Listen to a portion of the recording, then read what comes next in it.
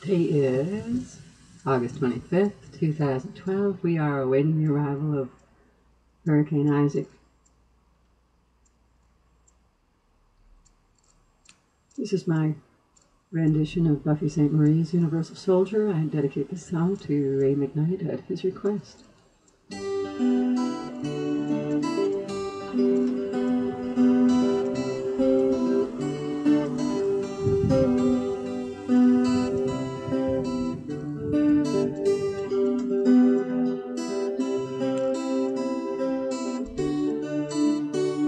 He's 5'2" and he's 6'4".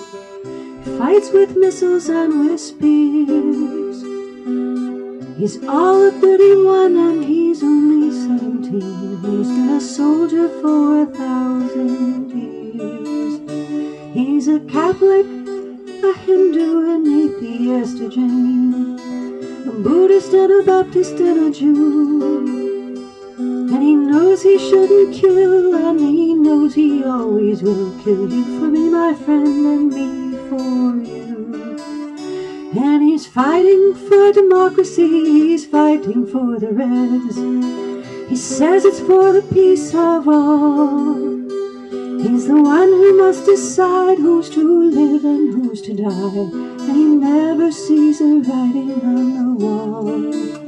For without him, how could Hitler have condemned him at the ground? Without him, Caesar would have stood alone.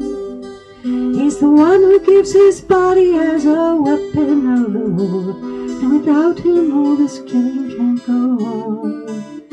He's a universal soldier, and he really is to blame. His orders come from far away no more. They come from him, and you and me, and no brothers, can't you see? This is not the way we put an end to a war. Dr. Ray, you wanted that one, and there you are.